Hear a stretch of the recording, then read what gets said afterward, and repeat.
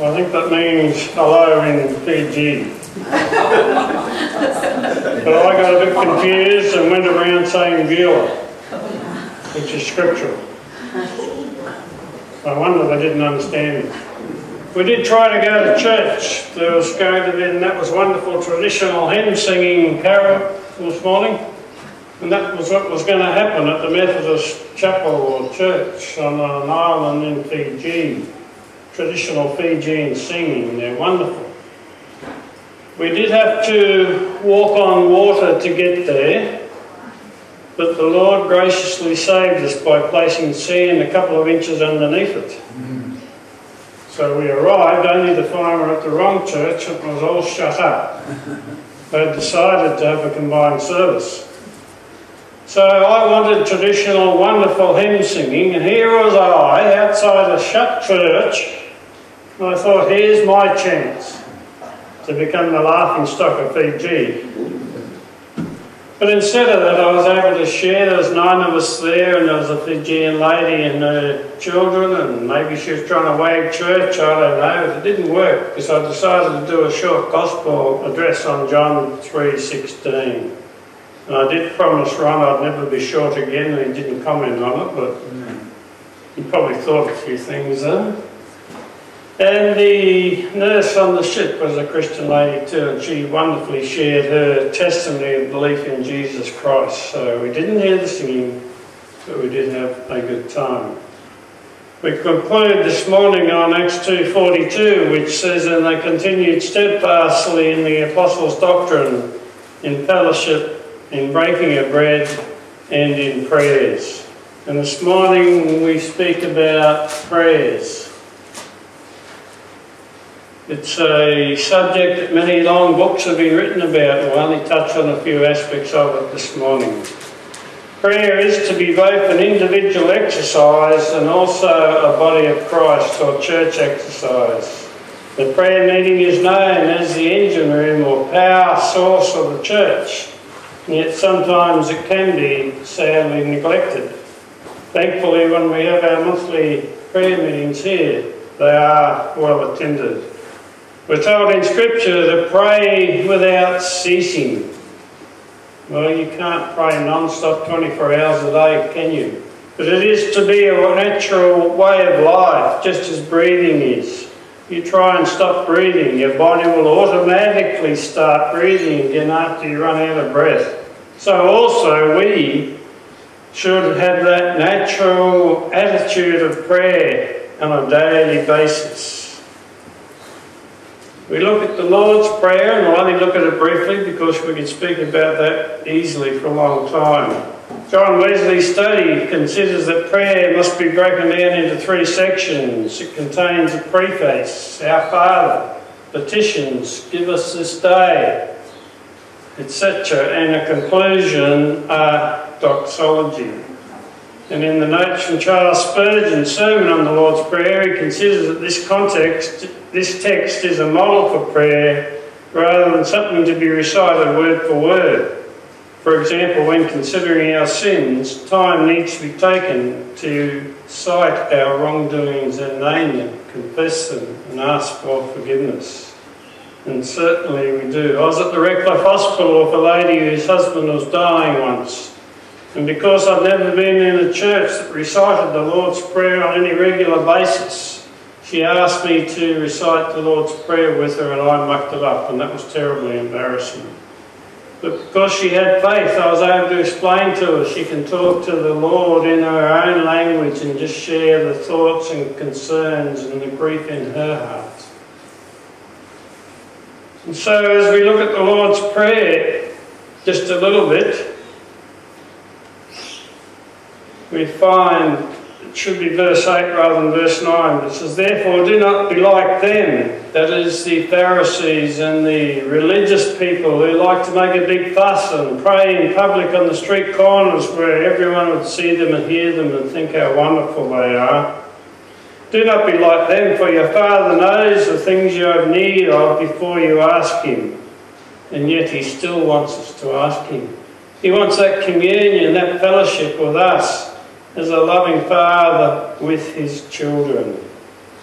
In this manner, therefore, pray. And the wording of that would suggest pray something along these lines rather than just recite it. It's not wrong to recite it. It's a wonderful prayer. But it gives guidelines for prayer.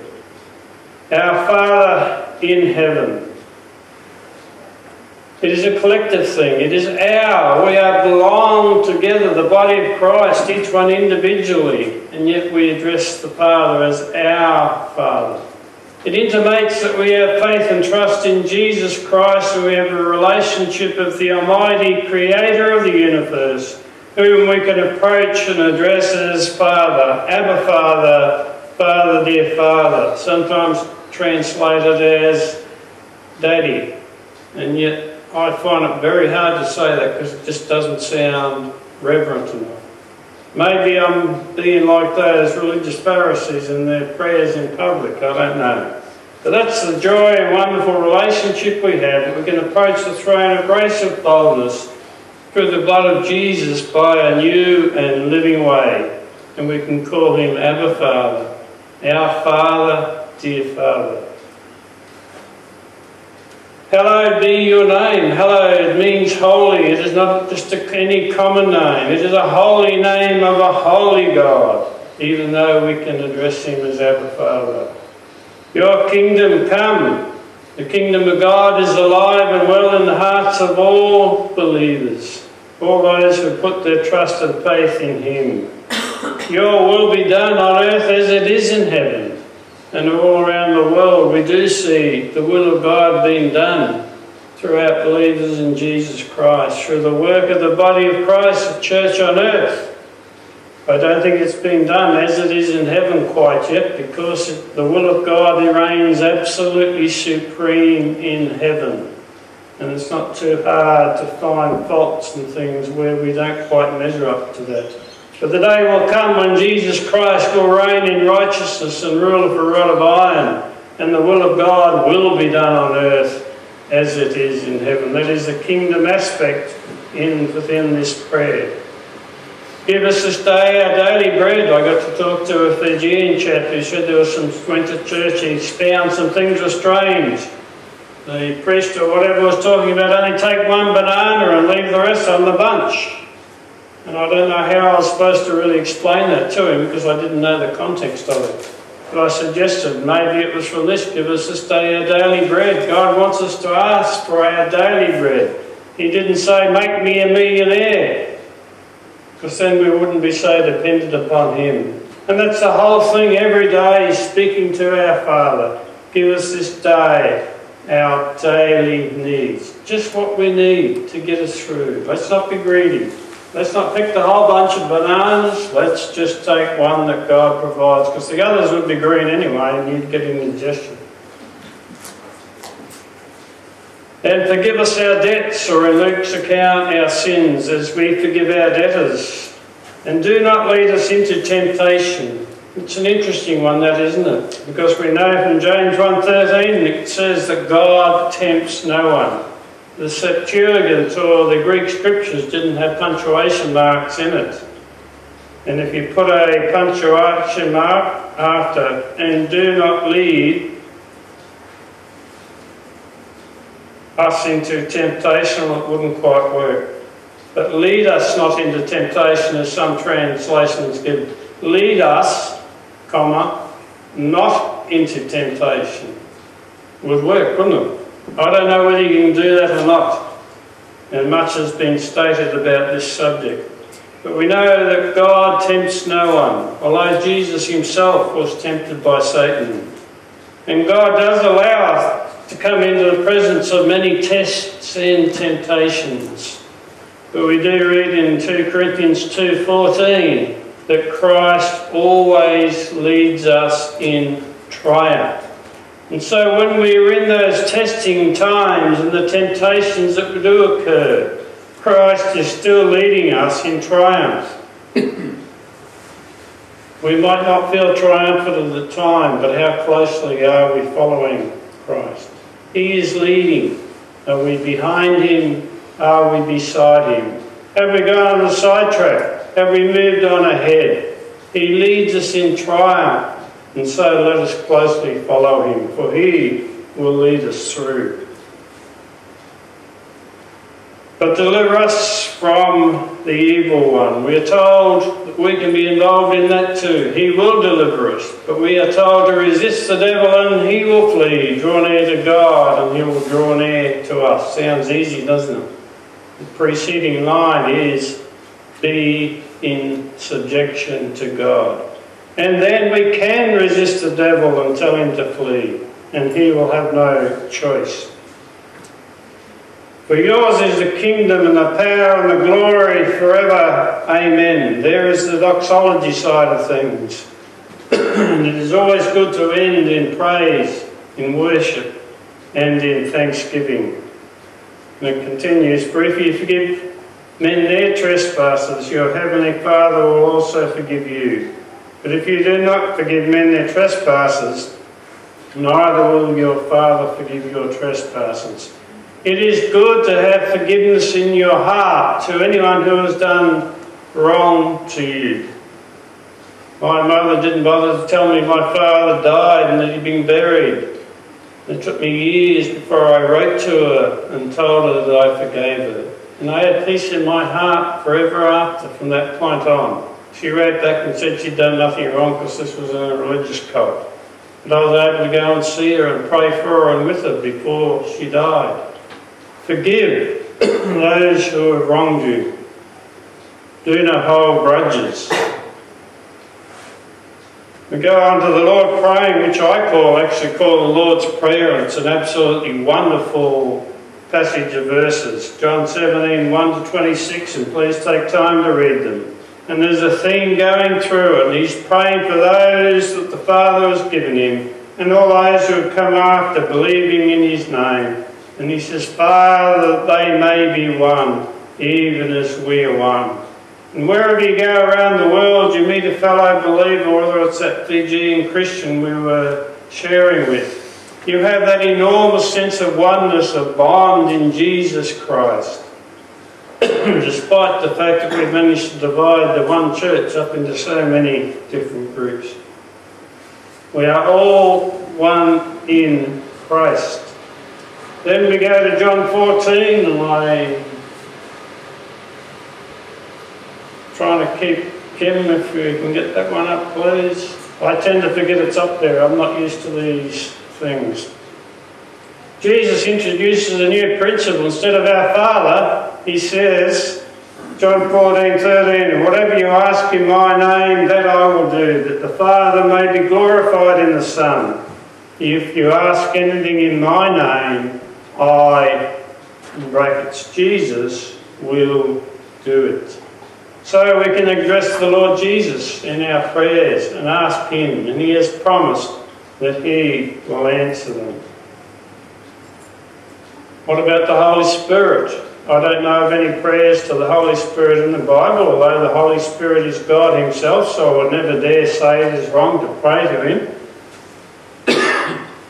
But the role that the Holy Spirit takes is seen in Romans 8. We go to the next one, please. Romans 8:26-27 says, likewise the Spirit also helps in our weaknesses, for we do not know what we should pray for as we ought. But the Spirit himself makes intercession for us with groanings which cannot be uttered. What divine intensity there is there. Now he who searches the hearts knows what the mind of the Spirit is, because he makes intercession for the saints according to the will of God. And we'll talk about that shortly. How wonderful to have the Holy Spirit of God interceding for us. When I hear of Christians being massacred and murdered in the persecuted church, my first temptation is to call down for fire and judgment from heaven, and it shouldn't be. They're praying for their conversion. So when we do not know how to word our prayers, the Holy Spirit takes the real thoughts and the intents of the heart and presents it to the Father just as it should be. And that's a wonderful thing, because there are times when it's very difficult to know how to pray about some of the circumstances in life that we find ourselves in. Then we come to a section I've called Hindrances to Prayer. And everything we do in our daily lives as believers can be, if we're not careful, a hindrance.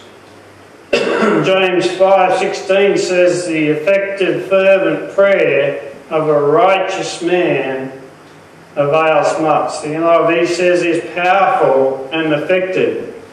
And there is that call for righteousness in our life. If we want to have a prayer life and see our prayers answered effectively, one, we need to be fervent in prayer, not just God bless the missionaries or God heal the sick, but be specific in our requests, fervently praying that God will answer our prayer. And if we are in a righteous state before the Lord, that will benefit greatly in having our prayers answered. 1 Timothy 6:1 addresses a bondservant. Paul called himself a slave and a bondservant of Jesus Christ. But here it's speaking about those who were slaves. Some had masters who were Christians. They also were Christians. Paul is telling them to obey their masters as under the Lord. He says, let as many bondservants as are under the yoke count their own masters worthy of all honour, so that the name of God and his doctrine may not be blasphemed. The word blasphemed in the Greek means to be maligned or spoken of in a detrimental way. And so by willingly still obeying their masters, they are setting an example to all those around them how we as Christians should love those and be obedient to those who are over us. Despite the fact that they were both saved the same way, they were both a new creation, they were both in Christ Jesus, they were still to obey their masters. Then in Titus 2:1, why did that 1 to 15? It's a great passage. I'm only looking at verses 1 to 5. Why did I pick this scripture? Could get me unpopular, but it refers to, dare I say it, our age group. We go to 1 John 2 that speaks, I write to you little children, or I write to you young men. But some of us are getting to the stage of being just a wee bit long of tooth. I'll only look at myself in that. I'm getting a bit old. So this is for some of us who are getting on. It says, as for you, speak the things which are proper for sound doctrine, that the older men be sober, that's me, the older man, reverent, temperate, sound in faith, in love, in patience.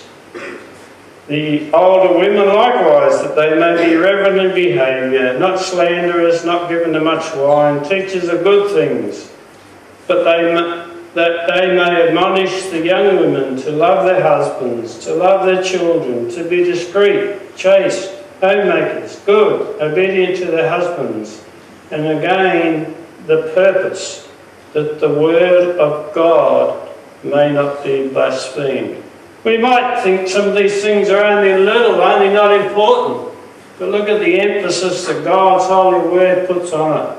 Are we going to, by the way in which we live our lives as believers in Jesus Christ, give an avenue for those who are watching us as unbelievers to point the finger and say, you are not living according to the way a Christian should?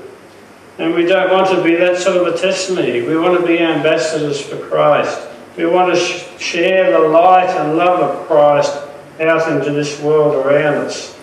And because that verse brings in the thought of wives being obedient to their husbands, it also says, husbands, love your own wives, even as Christ also loved the church.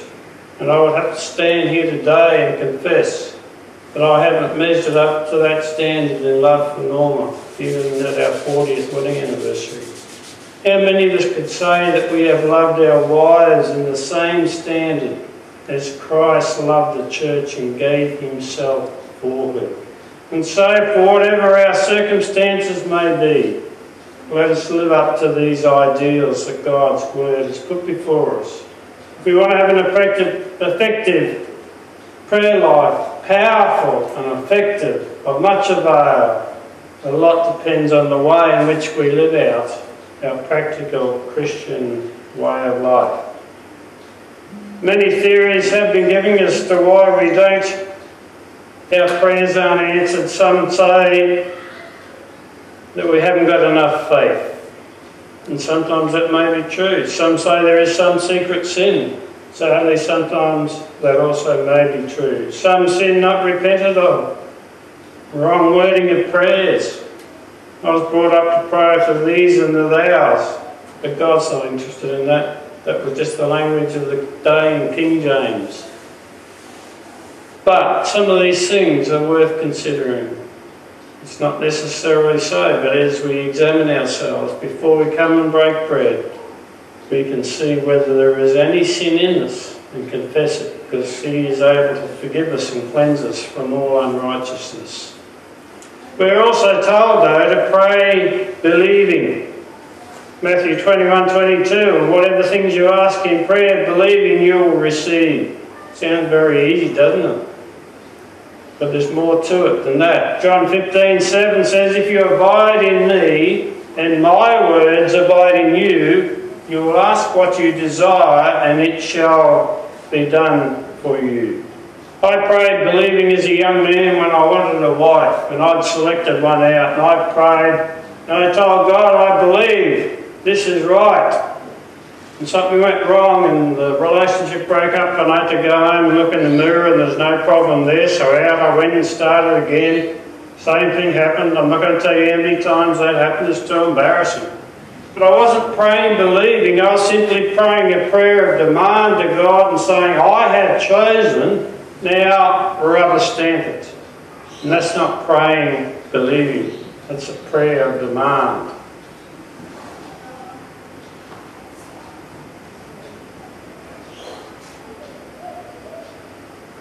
And so we come to the next section, which must go with pray and believing. And that's pray according to God's will. 1 John 5:14 to 15. Now this is the confidence we have in Him, that if we ask anything according to His will, He hears us. And if we know that He hears us, whatever we ask, we know that we have the petitions that we have asked of Him. As in John 15:7, the key is, my words abide in you. Be a Berean and search the Scripture daily to see if these things are so. How can we pray according to His will? His will is revealed to us in this book that He has given. And if we immerse ourselves in it daily, we will be able to pray according to the will of God. But even there, I can remember prayers where every line was, if it's your will. And it really sounded almost like a prayer of doubt, as if God couldn't do it. So we had to pray in the right balance of believing and yet according to God's will. Does God always hear and answer our prayers? This is the next section I put up there, and we're running out of time rapidly. James 4:3 says, you ask and do not receive because you ask with wrong motives, so that you may spend it on your pleasures. Wrong motive, prayer answered no. Sometimes God answers yes, and He's already answered the prayer before we realise it. Sometimes He says wait. Sometimes He says no. Either because it would be damaging for us or because He has something much better in mind for us. Psalm 66:16 to 20 says, if I regard iniquity in my heart, the Lord will not hear. Again, any unconfessed sin. But read that passage from 16 to 20. It's a wonderful, glorious passage to read. Jeremiah 11:11, therefore thus says the Lord, behold, I will bring calamity on them, that is upon Israel, which they will not be able to escape. And though they cry out to me, I will not listen to them. Sounds sad, doesn't it? And that is a theme running through the Old Testament. But we must never lose sight that God is always merciful, loving and forgiving. Even though we are steeped in sin, when we come to Him in repentance, there is mercy and forgiveness available.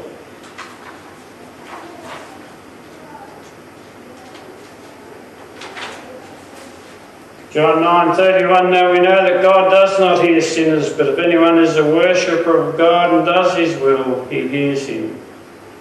They were the religious leaders when Jesus healed the blind man. And they got it wrong too. They didn't understand the mercy and forgiveness of God. They wanted to try and find the blame. Was it this man's fault? Was it his parents' fault? And we don't have time to go into that. But the principle is, let us be right with God and let us do it now. Tomorrow may be too late. But does God always answer prayer? Does he even hear some prayers? When God called children of Israel out of Egypt, Pharaoh continually refused to obey. And it says God hardened his heart. In Romans 1:24-32, speaking about a subject that is constantly in the news, homosexuality and deviant behaviour in all its forms. It says God gave them up to their vile passions. And if you read verse 32, you'll find it's a very serious thing. Unrepentant sinners, it seems, can come to that point where God just gives them over. Does it ever reach a stage where it is too late for them to repent? I don't know, but there is the suggestion there that it could be possible, whether it's in Pharaoh or whether that in that case in Romans 1. The good news is that God is not willing that any should perish, but that all may come to repentance. My favourite scripture on prayer is Philippians 4:6-7. Be anxious for nothing, but in everything by prayer and supplication with thanksgiving. Let your request be made known to God, and the peace of God which surpasses all understanding will guard your hearts and your minds in Christ Jesus.